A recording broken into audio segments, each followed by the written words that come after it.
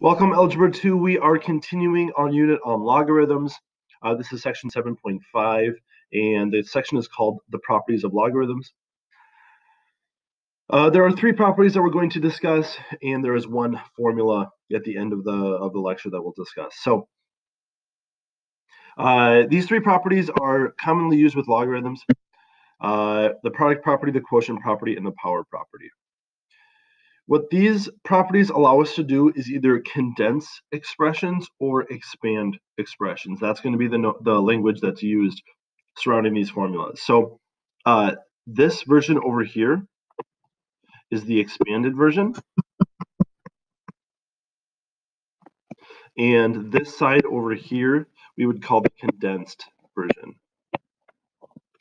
And essentially what we're able to do is we're able to either be given logs in condensed form and convert them into expanded form, or vice versa. Again, you guys are going to have questions that deal with both of those on the quizzes and tests. So sometimes you're going to be given condensed expressions and told to expand them. Sometimes you're going to be given expanded expressions and be told to condense them. This is going to be something that's later used in 7.6 to solve logarithmic equations, but for now, we're just going to be kind of manipulating them. Let's go over what the properties state. Basically, if you have the log of some number and they're being multiplied, like if you had 4x here, for example, you could break them up and each give them their own log with the exact same base, right? Still base b. But you could make it log base b of 4 plus log base b of x. Notice it was multiplying in the condensed version, and when it's expanded, that gets converted into addition. This is very similar to the idea behind combining properties of exponents. When you multiply, you add. When you divide, you're going to subtract. So it's along the same lines. Logs and exponents are essentially inverses of each other, which we're about to find out. And so it makes sense that they kind of are manipulated the same way. Here you have log base b of a quotient, some sort of division. And we can take the numerator over here and subtract whatever was in the denominator. Once again, we have to keep the same bases. Finally, we have the power property. This one states that if you have the log base b of some number being taken to an exponent, we can take that exponent and write it out front. So we're going to be using all three of these properties throughout 7.5.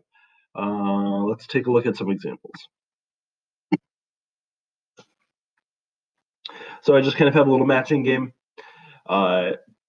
If we had log base 5 of 12 minus log base 5 of 4, my hope is that you guys could see, okay, they have the same base 5, and they're being subtracted. I could condense those and divide them instead, right?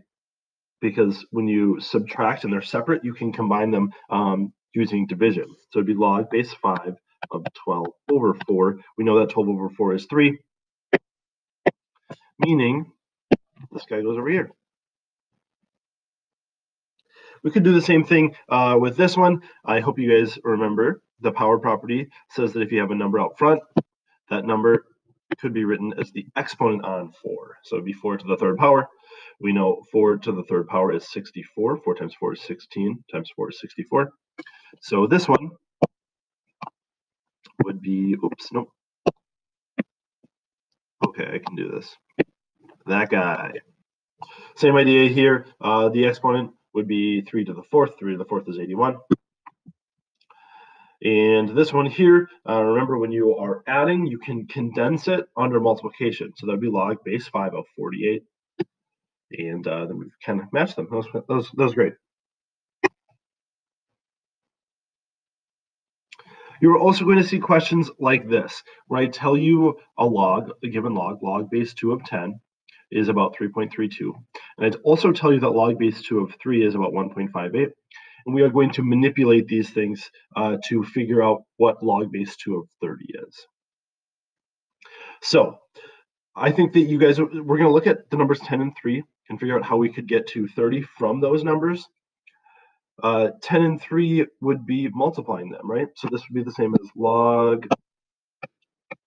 base 2 of 10 times 3. And now I know, because I can expand this expression, each give them their own base, their own log, I could do this as log base 2 of 10 plus log base 2 of 3. Right? Because when you multiply, you can each give them their own log, but now turn it into addition. And I happen to know what log base 2 of 10 is. It's 3.32. I also happen to know what log base 2 of 3 is. It's 1.58. And I could add these two things and get my answer. Yes? That would be 4.90, right? I don't want to screw up. 3.32 plus 1.58, 4.9. We could continue this logic, do the exact same thing, right? But a different property. Log base 10 of 10/3. Well, that's clearly 10 divided by 3. So I could rewrite this, right? I could expand this expression into log base 2 of 10 subtract log base 2 of 3, right? That's the quotient property at work. If they have the same log and they're being divided, we could each give them their own log and turn that into subtraction. Now I just have to do 3.32 minus 1.58, and I would get 1.74, and that would be my answer, 1.74.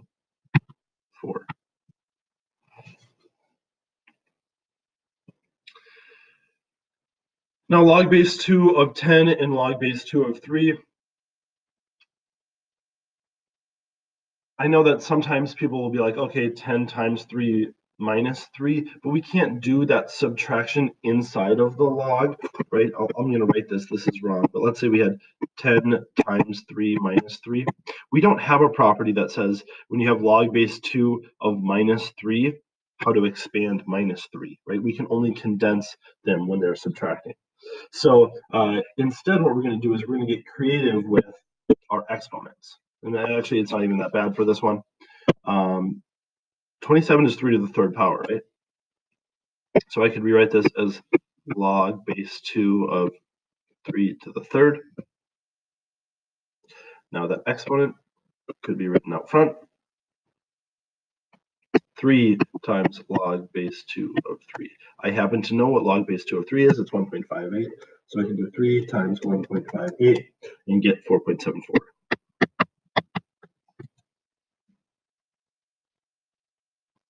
Lastly, I've got log base 2 of 900. This one's a little bit weird. Definitely our most complicated one.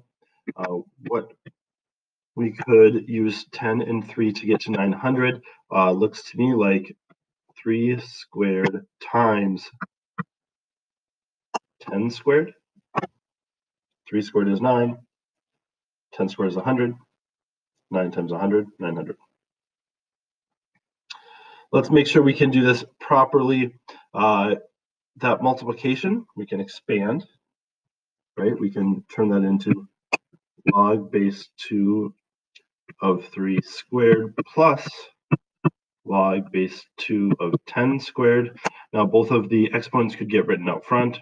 2 times log base 2 of 3 plus 2 times log base 2 of 10. I happen to know what log base 2 of 3 is. It's 1.58. 2 times 1.58 plus 2 times 3.32. And I can do that math real quick.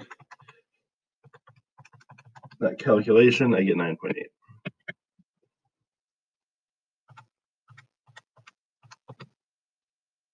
Cool. Moving on. Here's some expand the expressions. This is going to work much the same way.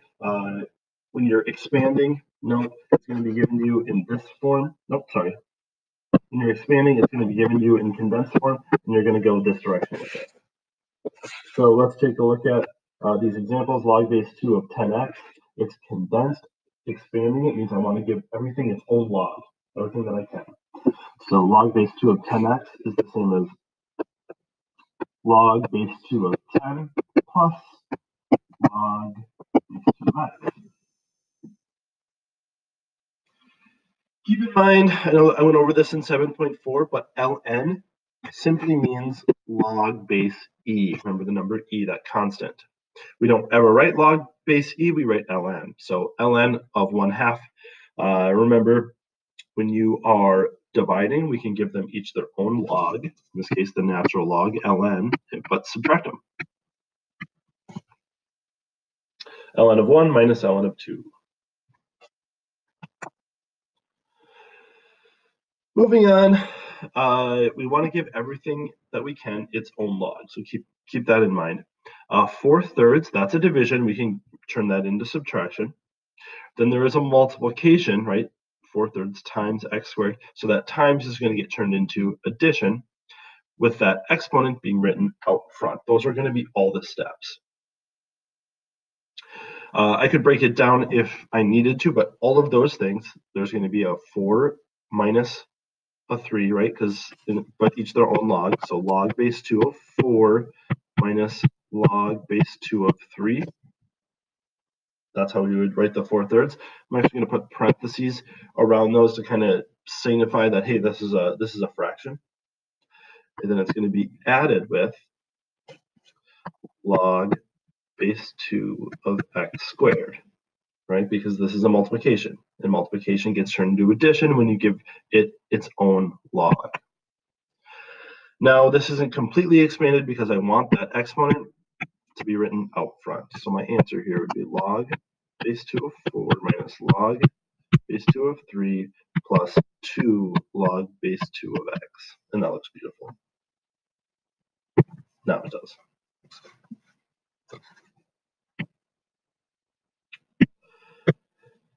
Let's condense some things. This is going the other direction.